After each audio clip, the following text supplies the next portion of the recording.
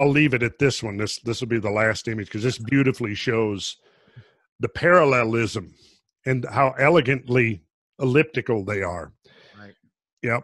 And there's another feature, and this is what we'll explore. They all have the most prominent rims to the southeast. Yes, that's right. And so when I was looking at the bays, you know, as you can see, I think maybe there we go. Oh, yeah. Okay, I've added axes to those. Now, the theory of the celestials was that this represented atmospheric flight paths of bolides entering the atmosphere. Because before the efforts to basically bring the whole argument back to the Earth and explain it in uniformitarian terms, the idea that had evolved post Melton and Shriver actually involved more of what would you say, a storm of Tunguska-like events. And several of those, and this is what we'll get into in more detail, involved actually aerial bursts rather than impacts. So it may have been a combination of impacts. It may have been a combination of aerial bursts. But in any case, whether it turns out that it's celestial in origin, my thinking was, this is, again, going back to the late 80s and early 90s, is that, well, if these long axes represent flight paths, what happens if you project those to try to see the entry path of this presumably swarm of disintegrated, perhaps comet nuclei material coming into the atmosphere? And the first thing I realized was, well, it would have carried it right over the Laurentide ice sheet. Yes.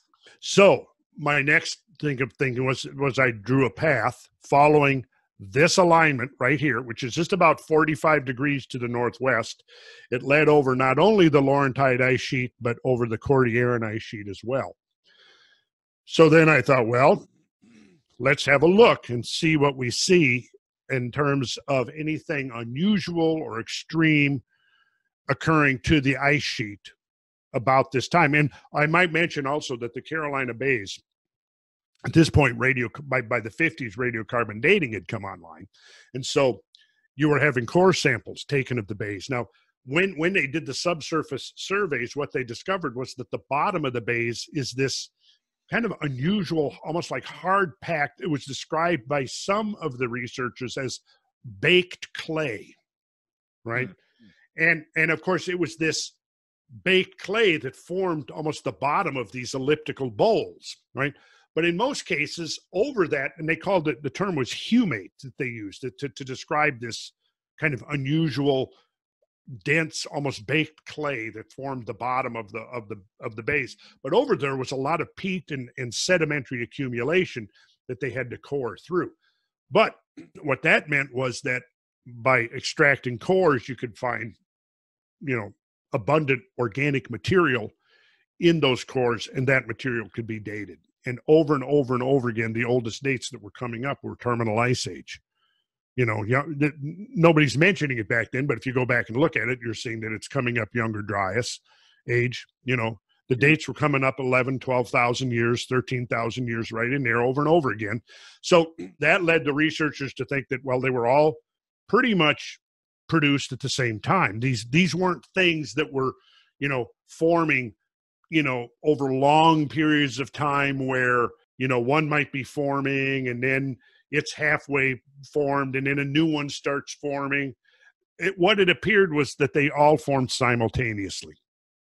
And so that's part of the mystery, which to me, again, leads back to, I still don't see a plausible theory that relies exclusively on terrestrial processes, right?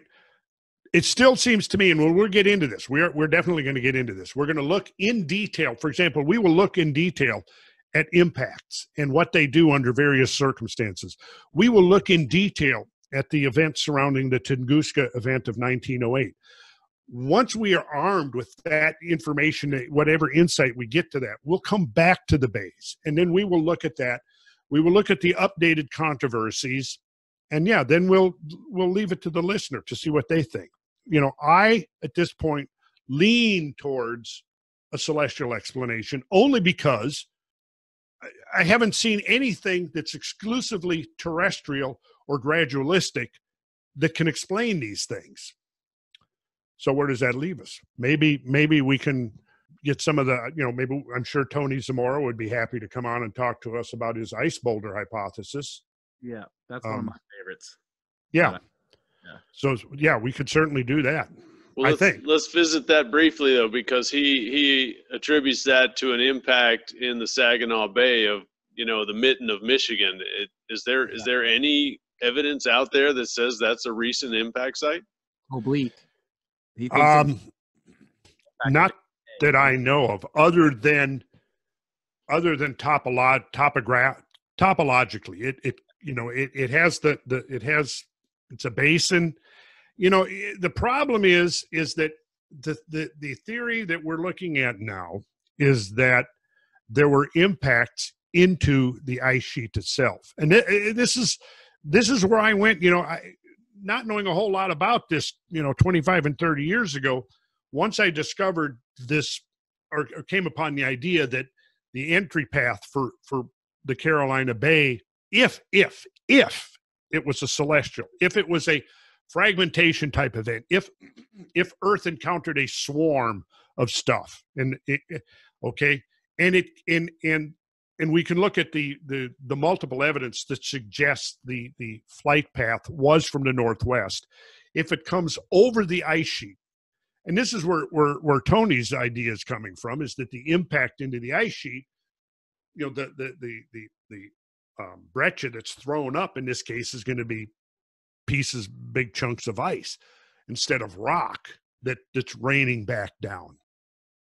And I know that idea has been challenged by Malcolm LeCompte. I don't know exactly what Malcolm LeCompte's specific objections are, but I know he disagrees with that. But I don't know. I would still lean towards, and once you see this, when we start looking in more detail at Tunguska, there actually is elliptical swamps in the region of Tunguska that were probably not there before the thing happened. So that's why I'm leaning towards a massive swarm of stuff coming in. But that doesn't mean that there couldn't have been, that swarm might have been more like a satellites. It might have been the entourage that was accompanying much larger pieces. And if these pieces splayed out over the ice sheet and hit the ice sheet, I think the explanation that we need to be looking at now is evidence that there were multiple impacts into the ice sheet.